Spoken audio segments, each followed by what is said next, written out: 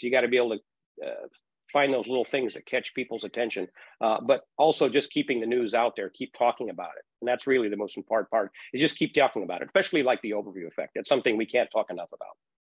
For sure. Well, the relatability, I think, is really critical. The two big barriers I experience when I talk to the public about space, one is usually this idea that space is really far away, that any idea of humanity going into space in a big way, besides, a small camping trip, is 1,000 years away.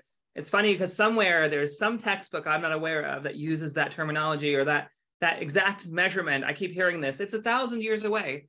I'll speak to people and they'll say things like, "Oh my God, this is so great. It's so inspiring. I really love all of that, but isn't that like 1,000 years away?"